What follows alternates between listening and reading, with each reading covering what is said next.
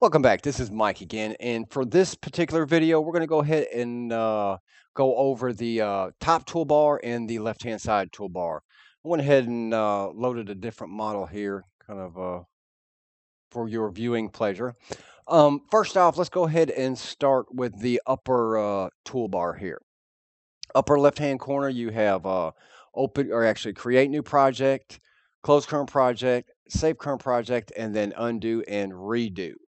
So I'm going to move the one of these toolbars here. Okay. Now, next one I wanted to go over are going to be your viewport modes. Now you have a flat mode, which comes in quite handy when you're just kind of looking at your state of your textures. You have basic lighting mode. Now, what the basic is, it's actually no specular at all, but you do get the basic lighting. Now, this last one here offers specular as well. As you see, it's a little bit more shinier. And then now this last one here is going to be for your shadows. Now, by default, shadows are not enabled. Now, if for whatever reason that you want to enable them, all you have to go Edit, Preferences, and then go to, let me see, Data, let's go to GPU, and then you go to Allow Depth Projections. Now, you do have a depth projections resolution that you can adjust, and depth projection, texture array size, and so forth. Okay, we'll hit cancel. Okay, moving on, let's go ahead and go to the selection modes. Scoot this over. Okay, selection modes. Let's go ahead and pick our select tool. And first one here is going to be your object selection mode. Let me scoot this stuff over here. Now, as I said before, that will essentially select the whole object. Now, the next one's going to be patch selection mode. And I believe, let me look at the UVs here. Okay, this one as well is does have only one particular patch. But like I said before, if you have many patches, all you have to do is select one, hit the plus sign, create your selection set from from that particular patch. Now, the next one is going to be face selection mode. Now, you do have an option to do through selection or front. Also, you have a rectangular selection, a lasso, and a smart selection mode. Now, the rectangular, as I showed you before, and the lasso kind of does the same thing. You can grow your selection, shrink it. You can invert it, none, all, and so on. Like I said, the lasso is the same way. You can grow it. Okay, get the idea. Now, the last one is the smart selection mode. Now, this one is really handy when you're trying to isolate particular parts of a model to where, let's say it's a handle or whatever. I'm going to show you how to isolate this handle here. And what it does, it just essentially selects what is connected to that particular mesh. Let me go to UV mode, and since I know these UVs is these. Alrighty, I think it is this one as well.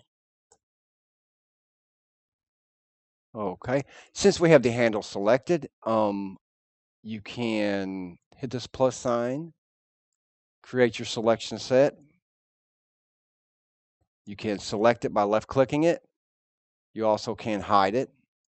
You can lock it. Also, when you select it, if I unselect it here.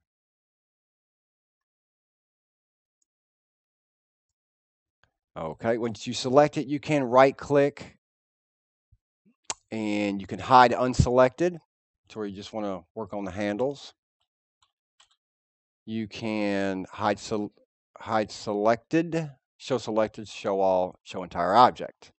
You can also lock, you can select all and uninvert kind of from this right hand. When you right click the viewport, it gives you a lot more options. You can export to channel, and we'll get into channels and layers and shaders in one of the other videos. But for now, I'm just going to briefly talk about it. You can create patch and selection set and so on. Alrighty. Let's go ahead and move on. I will close that. Next one I wanted to go over is going to be, let me see. Okay, your painting modes. Hit P to paint. And now if you had your brush editor open, you can, select whatever brush, but also you have different painting modes, which is very similar to Photoshop. You also can, if you have a tablet, your pressure sensitivity for colors, alpha, radius, flow. You can adjust your radius here, your opacity, and flow. Now also, if you hit and hold R down, dragging left and right, you can do your outer diameter. Hold the R down, go up and down, you do your inner diameter of your brush. You also can, can't really show it on that particular brush. W, left and right, you can rotate it. And Q, you can squish the brush. So it's a couple little handy hotkeys there. And while I'm on hotkeys, you have K, which, let's say you have your palettes invisible. You hit K, these will be your brushes and your personal palette. You have L, which is going to be your image manager. You have J, which is going to be your color picker. Color there. And then let me go and get my palettes back here. Okay. Well, let's move on. Let me drag this one up here. Okay. So on your tabs here, you have your forms, projects, UV, ortho, perspective. Actually, ortho and UV, perspective, and ortho.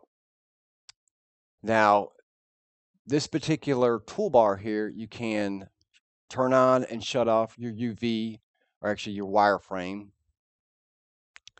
You can, let me see, go to UVs, and see, essentially this is like a mask in Photoshop to where you just see actually what you're going to be painting on and not the UV background. Let me see, whole patch project there. And then let me go back to ortho. You can change your camera. Let's say you wanted ortho right here or UV. It's pretty much all whatever, and you can change the tabs on your viewports as well. Okay, let's go ahead and move on. This one here is going to be for symmetrical painting. Easiest way to show you is that red line. Okay, now in your viewport, you have 1, 2, 3, 4, 5, and 6. Okay. And with the left to right symmetrical painting, let me go to paint, make sure I'm on a layer. Just create a new layer. And as you see, it's painting everything I'm doing on the left side, it will do on the right side. Be back up. Okay. And then you have upper and lower, same thing. And also you have upper and lower. Upper, lower, and left and right. So that may come in handy if you're doing more like, like a face or something like that. more of a symmetrical object. Let me move on to this button right here. This is, let me shut this off here. This is going to be your clear bake button. Let me go back to a layer. And now you're painting. Now, before you bake it down, say, I don't like that. All you have to do is hit that button. It will clear your paint buffer. Now, also, if you're on the manual mode, that will come in handy as well, because that will clear your paint buffer for you.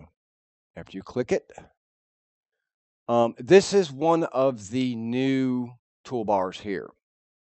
Now, you do have current paint, actually what you're currently painting on. Let me go ahead and show you. Let's see here. Now you have whole channel here, which is going to be your whole channel. You're going to have everything, this next portion, everything from that layer below. And then you will have this particular layer. And then let's say you have a mask and you're working on a mask. I don't think I have one with a mask on this one. But let's say you're working on a mask. Matter of fact, I will just show you.